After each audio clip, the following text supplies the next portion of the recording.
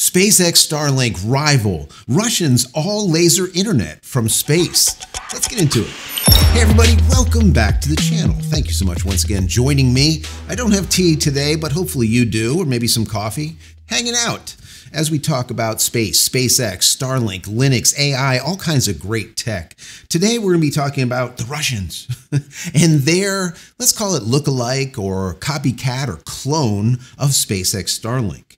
Now this one is a little bit interesting. All right. It's very similar to a story that I did a few months back about the Chinese and what they were coming up with. And I want to get into that a little bit with you today. I saw a bunch of articles about this. I want to bring it to your attention so you know exactly what's going on, because this is very big. I'm telling you, the SpaceX Starlink has been massive since day one, and the Russians and the Chinese and all the rest of the folks, they know it.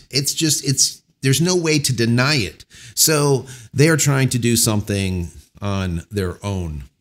Is it possible? That's really the question. And what can they do and what can't they do with the means or the resources that they currently have? That's what we're going to get into today. So before we get into the article, then I give you my commentary. Then of course, at the end, I want to hear from you down below in the comment area. I want to say that if you enjoy the content, throw it a thumbs up. That'll be awesome. If you don't, throw it a thumbs down. YouTube loves it either which way. I don't know why. I always thought that it used to be like only thumbs up. No, it doesn't really matter. It's really strange. Anyways, if you enjoy it, throw it a thumbs up. That'll be awesome. If you haven't subscribed, consider doing so. If you have, thank you. I appreciate that. Click the notification button over here so when I go live or when new videos come out, you'll be notified of it immediately. So YouTube says, but they don't do it. But let's make believe they do. Make sure you click all. Also, if you want to say thank you for all of my hard work on the channel, there's a little thanks button down there. Click on that, give $1 or $2 if you like. If not, it's perfectly fine. Consider becoming a member of the channel. That would be even better. Also, if you haven't went over to my website, go check it out. Go to JCristina.com/shop. Once again, JCristina.com/shop. Take a look at some of the merch. If there is something there you like, please pick it up. Help support me and my family. And finally, when you're done watching this video, not now, click over here. Not now. Click here. I put together a playlist of about 560 videos just for you about SpaceX Starlink and all of the how-tos and tips and tricks and what to do, what not to do, what to buy, what not to buy, and of course the why behind all of it, because as I always say, this channel is about the why, not just the how, but the why.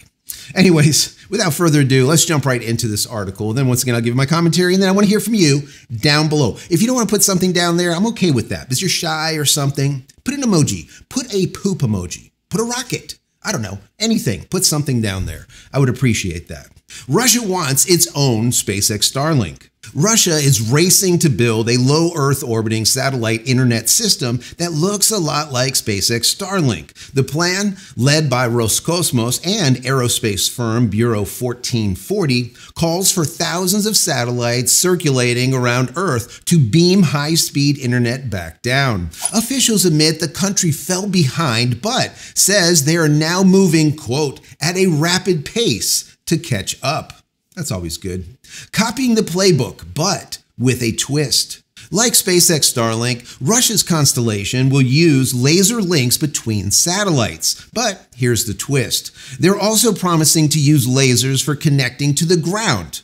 That's the ground station. So from satellite to ground station, from ground station back up, instead of RF or radio waves. On paper, that means faster and more secure data. In practice, that is a much harder technology to get working consistently, especially in bad weather. That is 100% the case.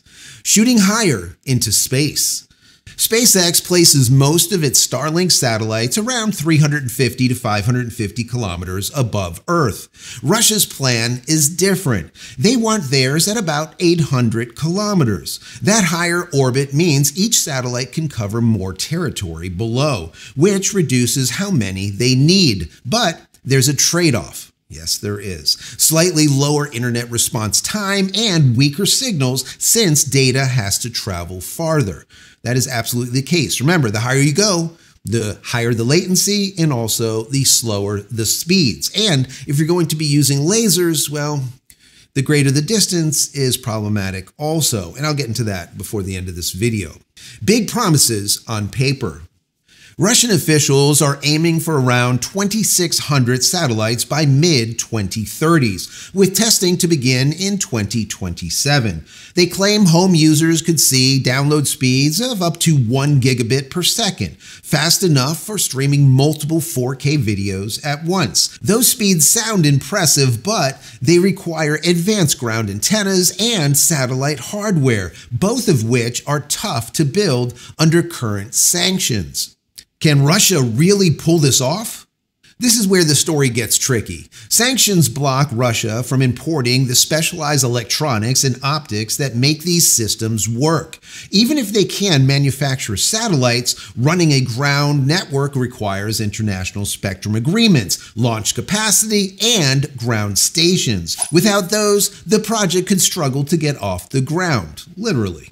Why it matters to the rest of the world.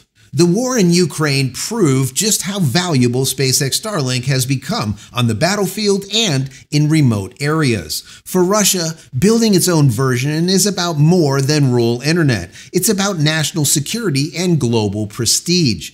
If successful, this system could give them independence from Western technology and another tool for projecting power in space. The bottom line.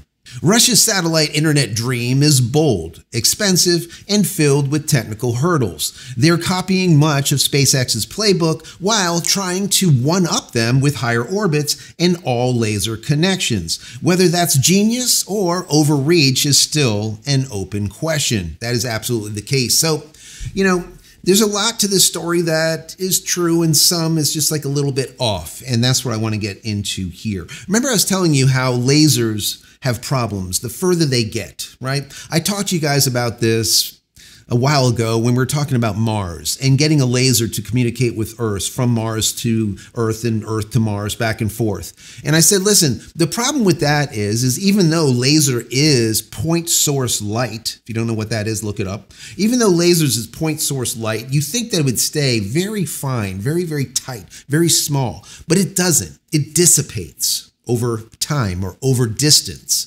So something that is coming out of a laser device that is maybe, let's say, 1 millimeter, by the time it gets miles and miles and miles down the road, it might be 2 or 3 or 10 millimeters. A laser from Mars to Earth would literally be the size of a football field by the time it got here. You basically couldn't capture the signal anymore.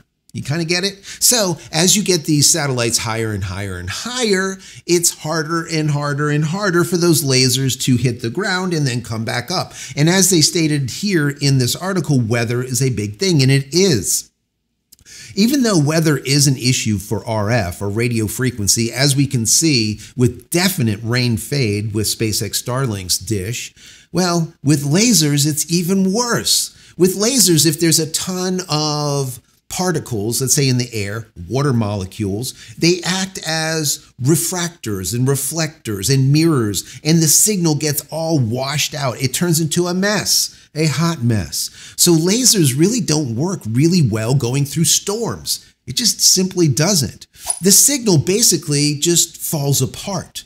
The other thing is with RF, for example, if something was to fly in front of the capture device, let's say your dish, it might be obstructed for those split seconds, and that's it. The difference between that is you might get slower speeds during that obstruction because you're still getting some radio frequency, some RF, whereas with laser light, it's binary. It's ones and zeros. It's on or off. It's not kind of sorta. There's nothing gray. It's either black or white. So if the laser's going like this and you put a block in front of the laser, guess what? All data stops instantly until that blockade goes by and now all of a sudden it's connected again. You follow me? So there's a lot of positives to lasers and a lot of negatives. Now in space, they're very positive, and the reason being is you have laser light traveling at the speed of light through the vacuum of space. So it's even faster than through a fiber optic cable terrestrially on the ground. So laser light, laser connections is awesome in space, but coming down to Earth is where it starts getting to be problematic. Now, they were talking about them not being able to get products from the Western side, right? Because of blockades, because of sanctions and all the rest of the stuff. Russia really doesn't give a crap, to be completely honest with you, because when you see this, when I read this, it literally reads word for word as what the Chinese are doing. I reported on this months ago. I told you guys, I said, listen, the Chinese have been working on this all laser communication that's very similar to SpaceX Starlink. Well, this is the exact damn thing. I mean, literally, the Chinese actually even had mobile ground stations. So instead of having a ground station in one spot, they had it mobile so that if there was weather coming into that area, they would be able to move it somewhere else and still receive the signal. Okay, this is the kind of stuff that they were doing or trying to do. So when I read this, it sounds more like they're not taking a page out of the playbook of Elon Musk, SpaceX Starlink, but out of China and what they have been working on. It's literally the same damn thing. But they don't talk about that in this article, which is really weird to me. So I dug into this a little bit deeper. So I want to know, like, how much is this going to cost Russia? Well, everything that I see comes up with this number of like $5 billion. I'm like, what the hell? You're going to put 2,600 satellites on orbit at $5 billion? That's just kind of nonsense. So this is going to be expensive, all right? It's not $5 billion. It's going to be a hell of a lot more than that. Also, I did find out that they did do testing on this already, and they were able to transmit 200 gigabytes of data at 10 gigabits. 10 gigabits, not 1 gigabit, 10 gigabits. That is fast as hell, guys. But remember, that has to be pristine environmental conditions. No water in the sky. I mean, literally pristine, right? If not, you're going to get a lot of CRC errors, a lot of errors. Remember, this is because the light is being dispersed because of the water molecules in the air. If it is pristine, you're not going to have that. You're going to end up having a really tight, once again, point source type of light that has a ton of data in it, because lasers can move a ton of data very quickly at the speed of light.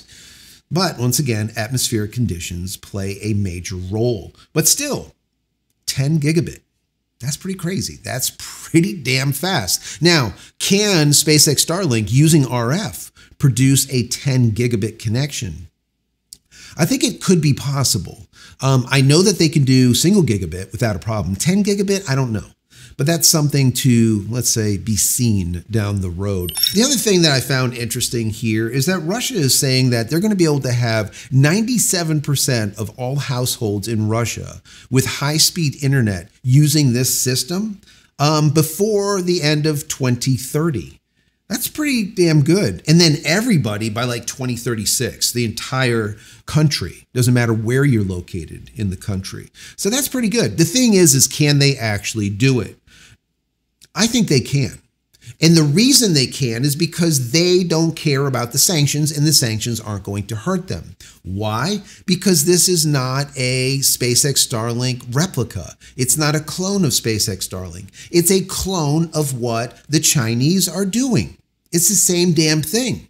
And I guarantee you the hardware that is being used is the same hardware that they're using in China. So remember, the Chinese have already done this. They have the tech. They have already proven that it works. So Russia is not going to have to worry about the sanctions. Like I said, they're going to be getting all of this tech from China. They're not going to say that. They're going to say it's an indigenous development of some kind, but we know they're piggybacking off China's research. It's 100% the case. And the supply chain is going to fast track them to getting on board with similar capabilities of China as of right now.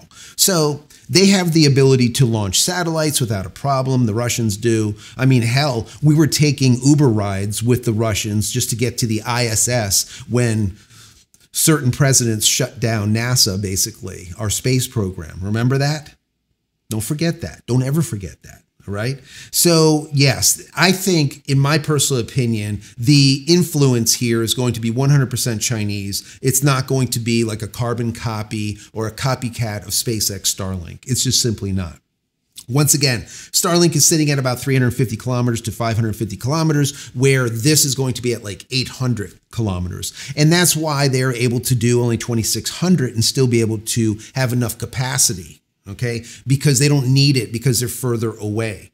Like I said before, the further away you go between the ground station and the satellite, when using lasers, you're adding a lot of possibility for failure. Anything goes in front of it, there's going to be a failure. Water molecules in the air, failures, thunderstorms, anything that's going on in the atmosphere can cause major problems. Also, solar flares. There's a lot that can happen when it comes to relying on lasers that are coming from space down to Earth. So, we'll see what ends up happening with this. But I wanted to bring this to your attention because moving forward, we're going to start hearing a lot more of this. We started hearing about the Chinese working on this last year, and they're moving forward with it. Now we see Russia doing the exact same thing. Once again, it's the same exact tech. They're just going to change the name.